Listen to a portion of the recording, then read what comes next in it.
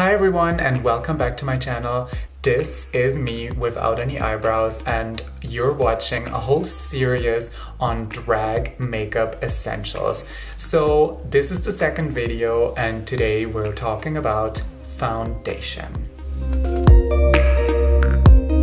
So no matter what kind of drag queen foundation you want to use, the first thing you should use is a primer.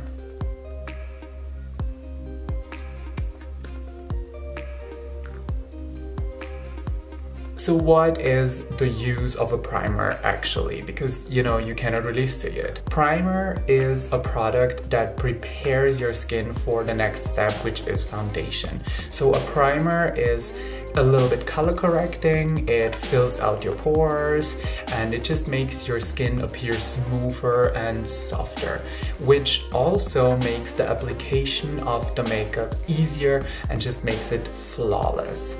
Alright, so the next step is foundation, and I'm using the product that is, I guess, most commonly used among all drag queens here and there and everywhere. It's the TV Paintstick by Kryolan. You've seen this 20 million times everywhere and also in my videos, and today I'm just going to give you some extra tips for the usage of this baby. First of all, Kryolan Paintstick is a cream product that is kind of hard because there is so much pigment in it. So if you warm it up a little bit with your blow dryer, the application is way easier. So first I'm spreading out the paint stick over my face in like small kind of dots. And I'm not using too much all over the face, I'm just using a generous amount all over the area where my beard grow is, but the rest of my face, don't use too much of it. It's really covering up. And then I'm having a little trick for you. I'm using a liquid foundation. This is Urban Decay's All Nighter foundation, but you can basically use any foundation that you want. And I put a pump on the back of my hand, and I'm using the brush that I will use to blend my foundation in, like my paint stick in. And because paint stick is kind of thick and it's kind of hard to really blend it in softly, I'm going in with the foundation and I will show to you how different it is to blend a face with foundation and paint stick or just with paint stick. So let's start with the foundation on my cheek. Alright, so now the brush is dry and I'm going to show you how it is without the foundation.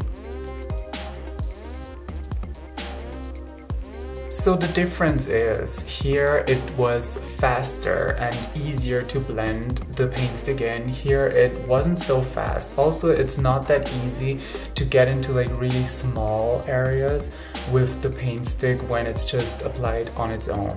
So I hardly suggest everybody who uses a paint stick just dab your brush into your regular foundation or any liquid foundation and then dab on the foundation while blending your paint stick. This just makes a whole lot of a difference, and also the finish is just softer and smoother than if you use the paint stick alone.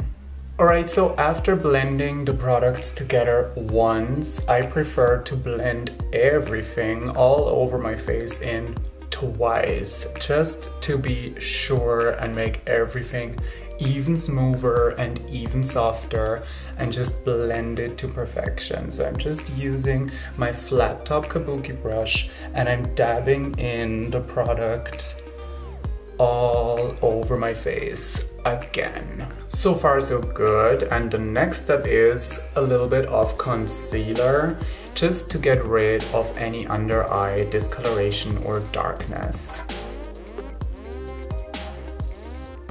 So first I'm using a small and angled brush to dab the concealer in on the area that is closest to my eye, and then I'm just going over all the other areas that have concealer on with my flat top kabuki brush to blend the concealer together with the rest of the foundation.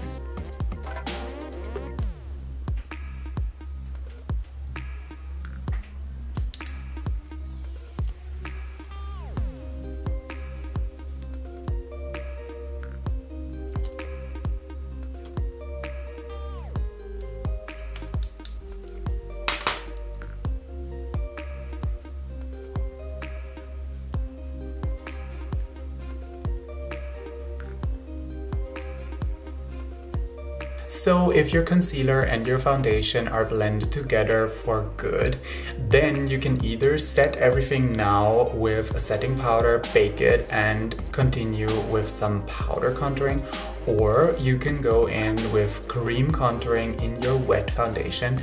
And this is exactly what I'm going to show you in the next video of the Rag Essentials, so keep on watching.